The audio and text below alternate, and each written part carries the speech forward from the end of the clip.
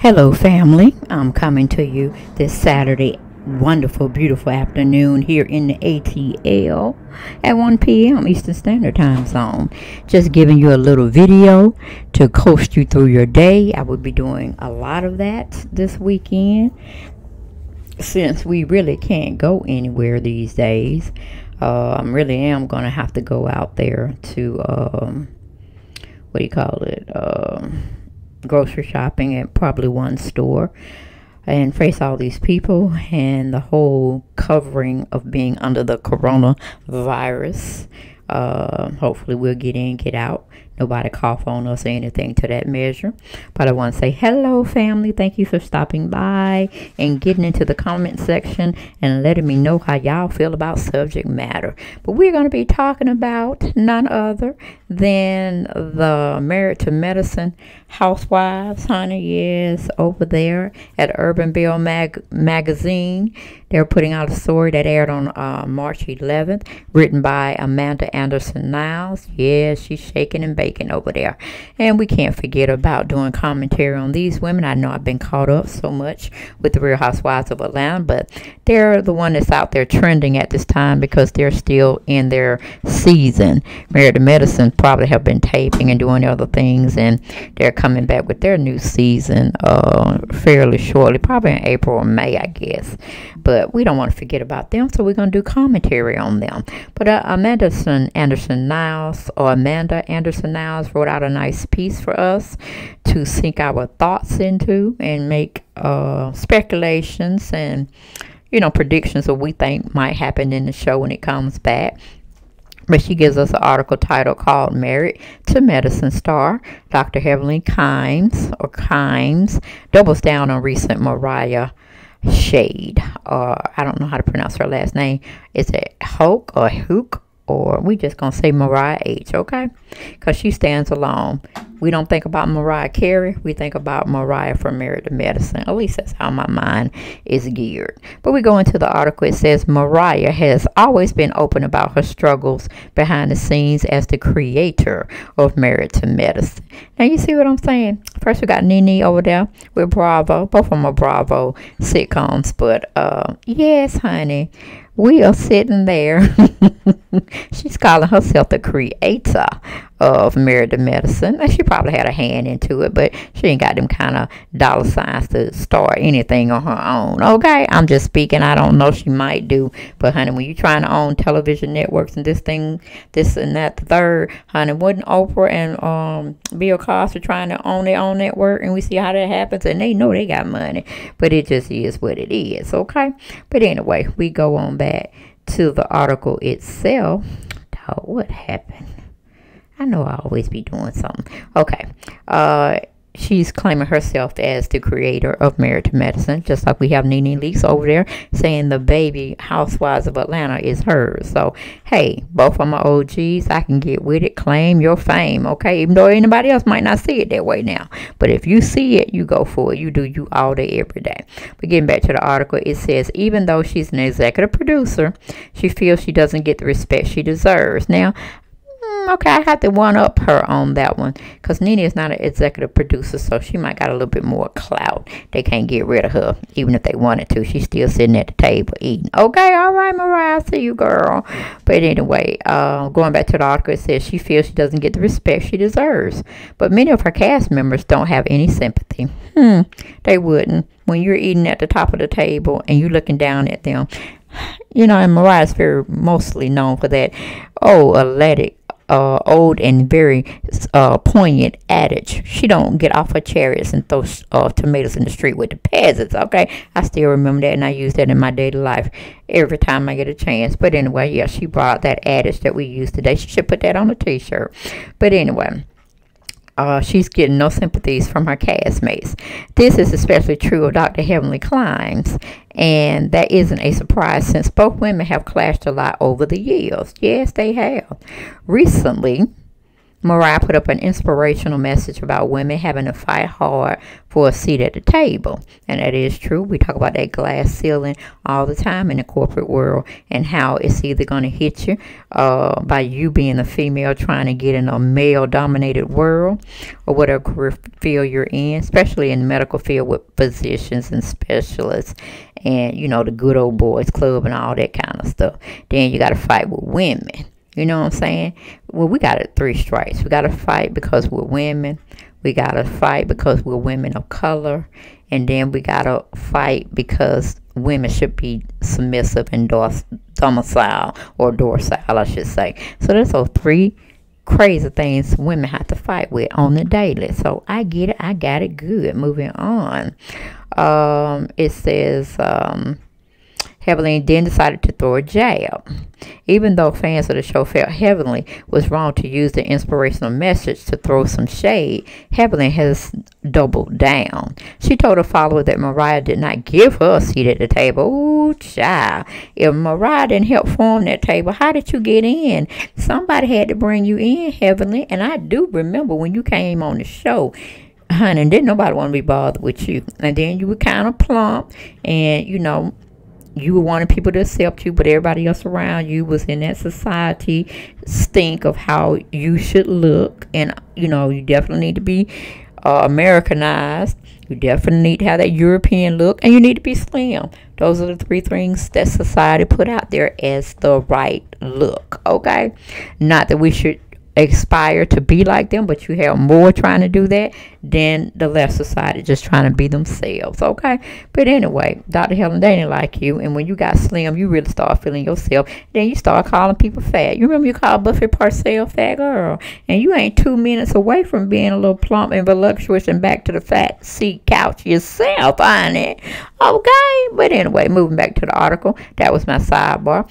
It says Dr. Heavenly Climbs and Mariah feud on Married to Medicine will probably never end. It never will, because that's their catch-22. Got to have that drama. Got to bring in that paycheck, or you pretty much off the show. That's what you do. Drama, drama, drama. If you ain't coming with no drama, say the shit for your mama and go and get you a professional job, or go back into the profession you was prior to getting here. That's why I'm saying professional jobs don't pay as well as the entertainment business.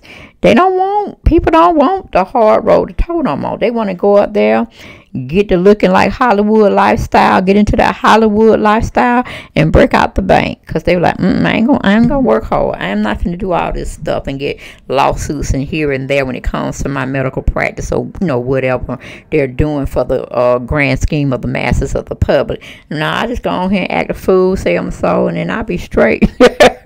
Because I'm telling you, a lot of professional people that have bit off this apple in the entertainment field, they have dropped everything, went to the side, and they just say, I'm going full head on in with this entertainment field, and it's going to give me everything I want. Fame, fortune, the lifestyle, rubbing heads with the who's who. And that's okay. Forget my soul. Forget acting decent around people. Forget aspiring to do wonderful and great things. I leave that at the doorstep. I'm going in another whole way of doing it. I'm following the path that's very, very large. Okay, so that was just my sidebar. I get those at times, and I have to express them. Okay, but going back to the article, it said that their feud probably never will end. Heavenly can't get past Mariah accusing Dr. Damon Kimes of cheating, and Mariah didn't appreciate Heavenly taking shots at her mother, Miss Lucy. Now that's true.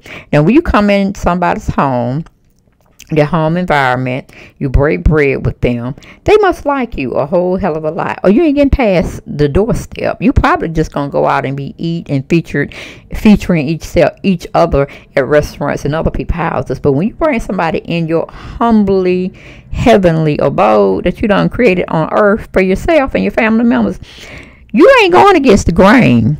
You better toe your role, and you better, act right in public as well as in private.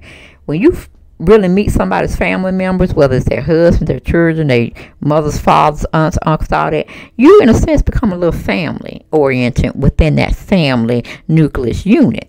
So Mariah didn't appreciate Heavenly talking about her mama, about she drunk all the time, she started messing, all this kind of stuff, because Heavenly had actually met her mother in Mariah's home. So, you know, when you're breaking bread, you solidifying yourself being around these people. You don't want folks to come off the top of their neck or talking out the side of their neck about one of your family members. Then it's on like popcorn. Now, she don't really care if you talk about Aiden that much, because Aiden can handle his own. You know what I'm saying? And then again, I'm a firm person when it comes to women arguments and men arguments. The two should not mix. Let women handle their own women's arguments. Let men handle their own men's arguments. You know what I'm saying? So, yeah, honey. She don't like that she talk about her mama, and Heavenly don't like when they talk about Damien. Hell, she think Damien's husband. I'm like, honey, Heavenly, Damien's a gift from the Lord for you, okay? And he might have witnessed you all's marriage, and he's trying to do the best he can with keeping y'all together, okay? But you don't own Damien. And if Damien have looked at women and lusted in his own mind, and you didn't have no privy of that image that was going through his mind, hell, he already done cheated on you. He already done sinned, okay? So don't take Damien as the be-all guide to a good man, because I'm sure he has his flaws, just like everybody have their flaws. There's no one perfect.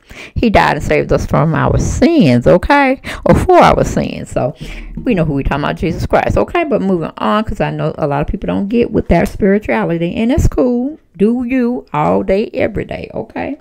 But anyway, yeah, they're going to continuously basically have that feud because they're hitting below the belt. They're hitting at the ankles when they're talking about their favorite people in their lives. So I can see that. I can definitely feel that.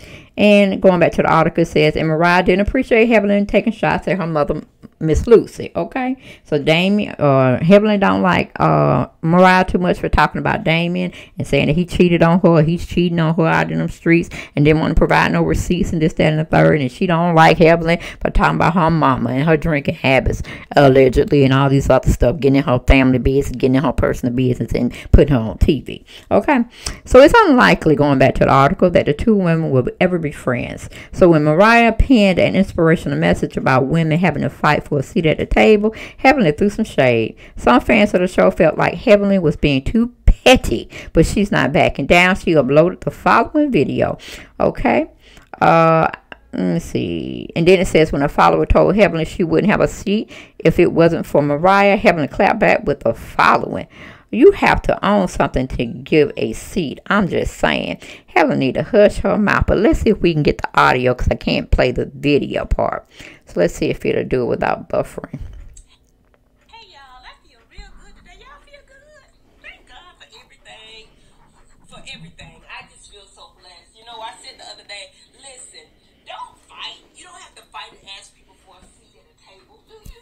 Don't fight to create your own table and create seats for others. That's what we do as Black powerful women and bosses, right? You got your own business.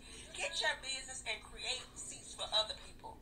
Don't just fight for a seat at somebody else's table. Don't beg nobody for nothing, okay? Make your own. Okay, and that was her response to Mariah saying she gave Heavenly a seat, or she provided a platform for Heavenly to be on Married to Medicine. And I have to agree with Mariah. A lot of people don't like it, but they weren't knocking at your door, Heavenly. No ma'am, no Lord, no God. They wasn't knocking at your door. They went to the way of Mariah's door, which people knew you and thought you would be a good fit. I'm sure you had to advertise yourself or interview or whatever, and they kind of saw what you were giving, but they also liked it that you were a professional woman and you had some stuff out there, so it wouldn't be hard to match that you were among the who and who, and you're going to be doing great in your own Black community as of helping the masses in the world. So we all could get with that, and we could understand that, and you made good for television. You made all those points on your own, with your own get up about yourself.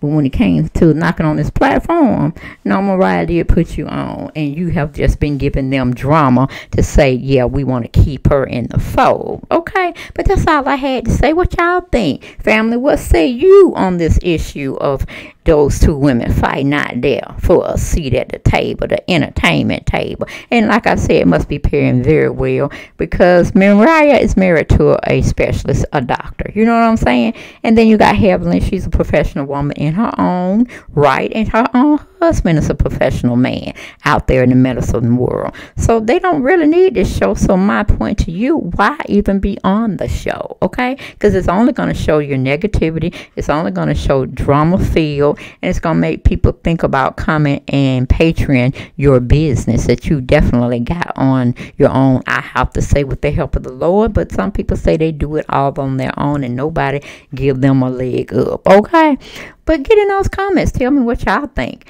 and we're going to talk about more subjects, not so always pertaining to the Real Housewives of Atlanta, because they are coming to an end for the season shortly, more so than later. And we need to get into some other dialogues for some other sitcoms and just other people acting a fool out here on these streets that we have to sit there and like, did they really just do that? Did I really see them just say that? Damn, we got to talk about it. That's what my family do. That's when I invite you all in and y'all speak y'all mind on subject matter. So again, happy Saturday. Hope you all are feeling well. Hopefully y'all are doing well. Relax. That's what I always say on the weekend. If you got the time off from work where you got to go and make things happen and be in a livelihood that you like to be in or you strive to be in, honey, relax, relate, and release on them days you are off, okay? Because you can't get them back. You can't get them back, okay? Love you all to the core, and I will see y'all next video.